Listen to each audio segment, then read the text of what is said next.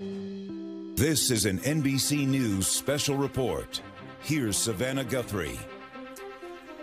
Hi, everybody. Good morning. We come on the air with breaking news. Former President Donald Trump set to arrive at any moment at a New York City courthouse as the beginning of his first criminal trial against a former president. As that gets underway in just a few minutes, jury selection up first, a process expected to take at least several days, if not more. Our cameras are right there waiting for the arrival of the former president.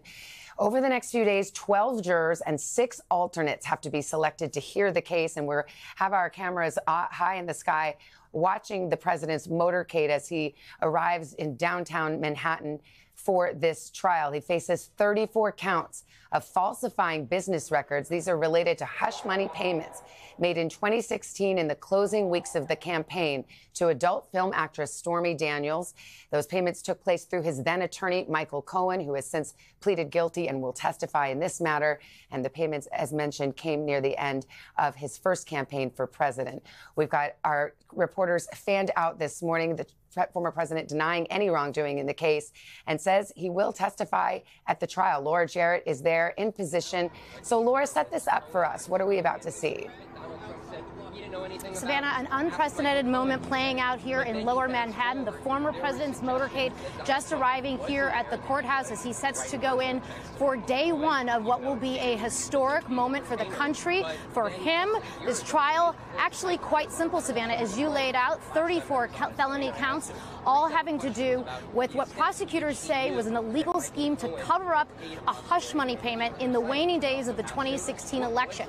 We call it the hush money case, but in fact, prosecutors have tried to craft it as far more broad, potentially much more significant, having to do with what they think is election interference, a scheme to try to hide pertinent information, an alleged affair from the voters in 2016. The former president obviously denies all the charges. He denies knowing about the scheme, the plot. He denies that the affair ever happened. He pled not guilty. He has tried to fight this case tooth and nail for the better part of a year, but lost all of his appeals, and that is why he is here today for the beginning of jury selection. Savannah. All right, Laura, stand by there. We've heard that the former president has entered the courthouse, and we've got cameras in there. We are allowed to shoot comings and goings outside the courtroom. There will be no camera or audio recording of this trial, including jury selection, which is about to get underway. With me here, we also have senior Washington correspondent Hallie Jackson and NBC News legal analyst Danny Savalos. So, Hallie, the former president has been defiant. Yes. He has used these criminal matters. There are 4 cases pending against him. This is the first to see trial. He's used them to his advantage in the Republican primary. Now we're in a general election. How do you think this plays? He has to be in court every single day for this criminal trial. Super important point, because what we're about to see now from these hallway cameras is what we are going to see from the former president for weeks to come, likely. He has an opportunity to stop if he wants to talk to reporters, to be visible, to be present. It is not a campaign rally, but it is absolutely the collision of the campaign trail and the courtroom here. We know that. That is how he has tried to use this to his advantage. I'm told by a senior advisor that the former president feels defiant today, as he has now for months, ever since he has started to, and for years really, convey all of these legal issues against him as the idea that he is being, as he sees it, a victim of political persecution. Now, in the Republican primary, this was gangbusters for him. He did very well from a support perspective. He consolidated the GOP party largely around him in the primary. He raised a ton of money, millions of dollars, after the indictments came down in each of these cases. The question is, will that hold for a general election? Recent polling shows that about half of Americans, 44%, say it doesn't matter what we see through the course of these trials, whether former President Trump is convicted. But you know who doesn't think that necessarily? About a third of independents, 36%, who say, yeah, they are less likely to vote for the former president if, in fact, he ends up with a conviction. Keep in mind, he can still run for president if this trial goes through, if he ends up with a conviction. There is nothing constitutionally that says that he can no longer run, that he would have to drop out at that point. No, and even though, as I turn to Danny Savalos, a practicing lawyer, a defense lawyer, in some ways this is something so ordinary, a criminal case in the Manhattan courthouse, and in other ways so extraordinary. We've never seen this. We've never seen a former president go on trial in a criminal matter. So now jury selection. This is a Manhattan jury that will be selected, not Trump country.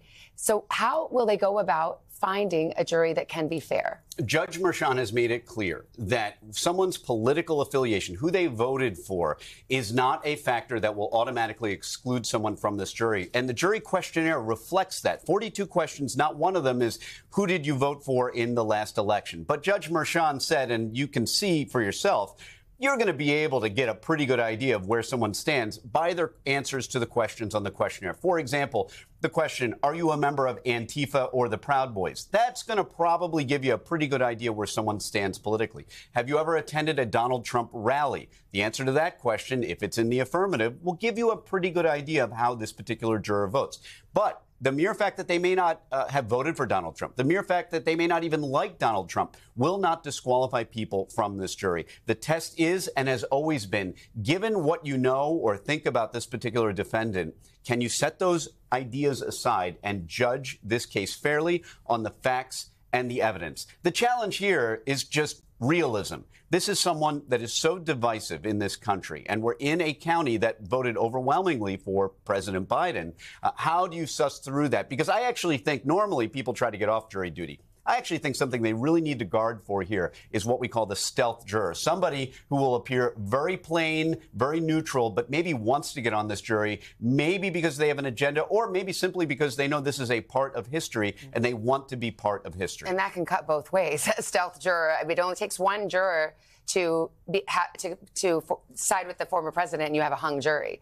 So you need a unanimous jury to get a conviction in this case. Exactly right. It's often said that it only takes one. It only takes one to hang a jury. But, you know, the reality is, as jurors deliberate, if you only have one or two in the room, they usually get harangued into changing their vote. So you typically want more than one or two. But you're right that just one juror can hang the entire case. And by the way, some of the traditional thoughts about jury selection are kind of flipped on their head here. Whereas normally a defense attorney like me, if somebody comes in and they have a connection to law enforcement or an affinity for law enforcement, you want them off that jury. Maybe in a case like this, that's exactly who Donald Trump wants on the jury, given voting patterns and other things that are beyond my Ken and Moore Halley's area. But this is a very unique jury selection. And just lastly, lawyers are actually involved in jury selection in New York, which is very unusual. In federal court, for example, I don't say a word until I'm spoken to by the judge. In New York, they have one-on-one access by questioning these jurors. Which is an opportunity for both sides to kind of seed the facts and seed arguments early on with the jury pool. Let me turn back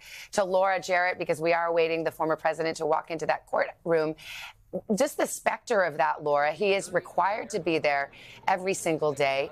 He has indicated that he wants to testify. If he does, his lawyers can't stop him from doing so. How do you expect that to play out day by day? Well, the trick of it is, Savannah, that he's been in this courtroom before. He's been here, obviously, for his arraignment and several pre-trial hearings.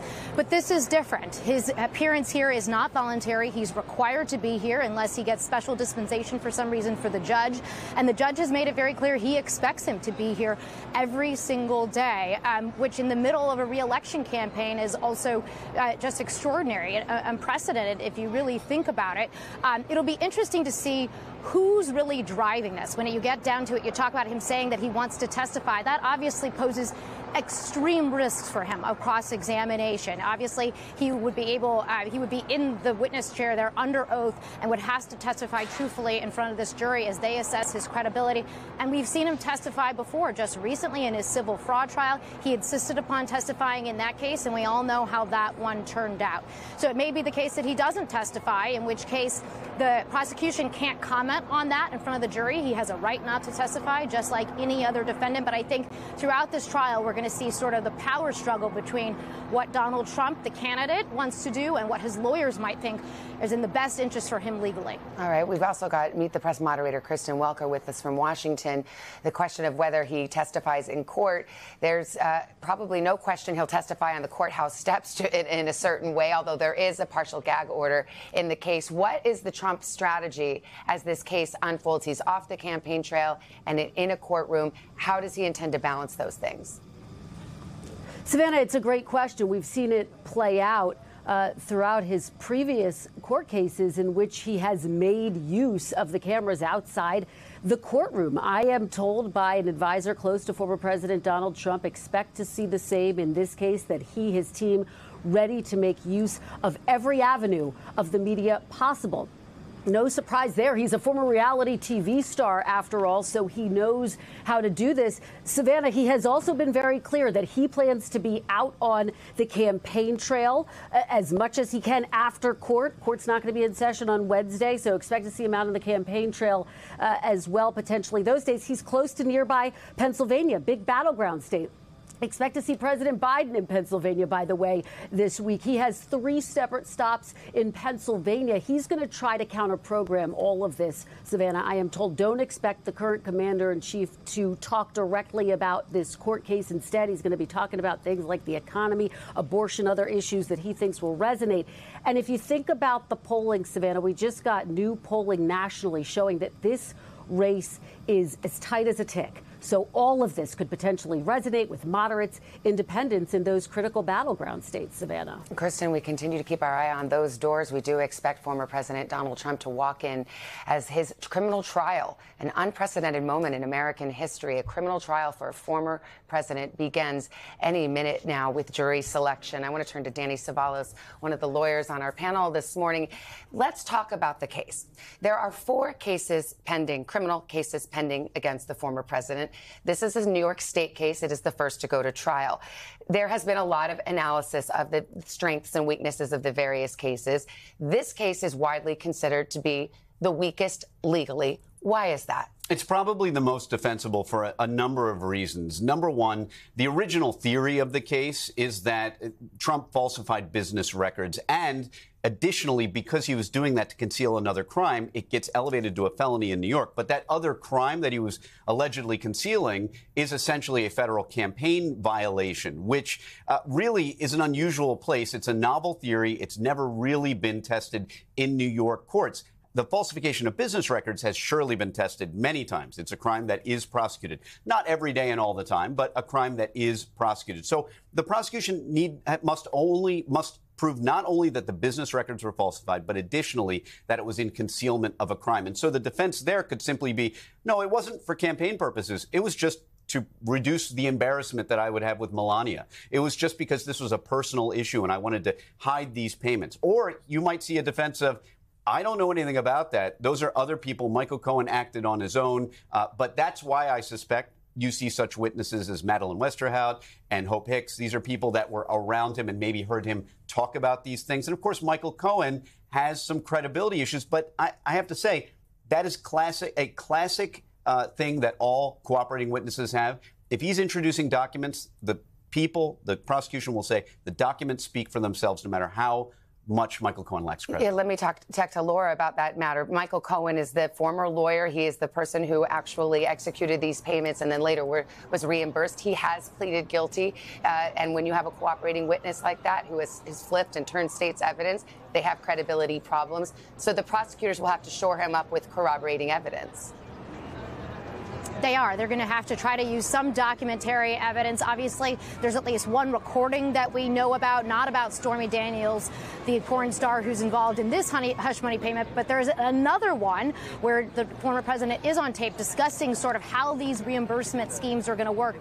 Prosecutors are going to want to bring in all of that to try to flesh out the story, Savannah. They want to show a pattern of not just suppressing this one woman's story, but a bunch of stories leading up to the election, all in service of trying to keep what they say, prosecutors say, was damaging information from the voters. As Danny laid out, though, of course, the defense is going to continually say this wasn't about keeping information from the voters because the voters would have never seen how I was documenting this on my books and records. Instead, this was a personal issue. This was about embarrassment. This was about keeping the issue from his wife, Savannah. Yeah, absolutely. And Hallie, I mean, we don't know how the public will react, how this will play politically. But of all the facts that are pending, this is certainly the seamiest. This is the scummiest set of details. Facts. Yes. So how does that play? It's a set of facts that was also known before the former president was elected in 2016. I mean, the information that is being presented to the jury here was in the public sphere, in the public eye, prior to Election Day in 2016. But he paid off a porn star who he acknowledges having he says, consensual affair with. Denies any wrongdoing in this situation, obviously. But the politics of it is interesting because the timing piece of it, Savannah. I mean, you brought up the idea that this is perceived to be potentially the weakest case from a legal perspective. Those close to the former president see a political advantage in this case coming up first, and not the federal election interference case, and not the case involving the mishandling allegedly of classified documents here. So the fact that this is the one that we're sitting here talking about that is in the public eye right now, they see this as potentially useful because of the fact that it is known information, because of the fact that it is happening in New York City, where the former president has and can say, look, it's Manhattan. It's a bunch of Democrats here who are looking to be, quote unquote, out to get me, as he has often put it before. We're talking about some of the names coming up. You can be forgiven for flashing back to 2016. That is what the vibes are here. People like Hope Hicks, who we haven't really seen or heard from publicly in years. Well, Stormy Daniels. The former adult film actress, will testify. Karen McDougal, who is another woman who claims to have an affair and have been paid off by Trump allies to be silenced, to catch and kill that story, essentially. She may be a potential witness. The National Enquirer folks who were involved in that so-called catch and kill scheme, as you see, the list of potential witnesses here, which we are expecting to find out more about, possibly as early as today. I mean, these are all names, Savannah, that we were having conversations about during the campaign in 2016, who are coming back now and reliving, as you put it, some of those seamy details, if you will, of what exactly happened here. Yeah, absolutely. Well, Danny, I mean, one of the issues, and we only have a couple seconds left, is timing. Because the former president can say, look, this was a personal matter. I used personal funds. These are my business records. No one's relying on them. But the flip side to that argument is, well, then why did you do it in the waning days of the 2016 election? This story had been out there for much longer than that. Exactly right. The timing here is probably the prosecution's best piece of evidence. Had it happened a year, maybe two before, then there is no case. So the prosecution really needs to tie together that timing to go against the defense's plan of saying this is really just about a personal payment. All right. Well, Danny Ceballos, thank you so much. Hallie, Laura Jarrett at the courthouse, and Kristen Welker. We will continue to have the coverage on our streaming network on NBC News Now, NBCnews.com. Full wrap up tonight on Nightly News, and we will be the eyes and ears inside that courthouse. Most of you will now return to more of the Today Show. I'm Savannah Guthrie. Thanks for watching. Thanks for watching. Stay updated about breaking news and top stories on the NBC News app or follow us on social media.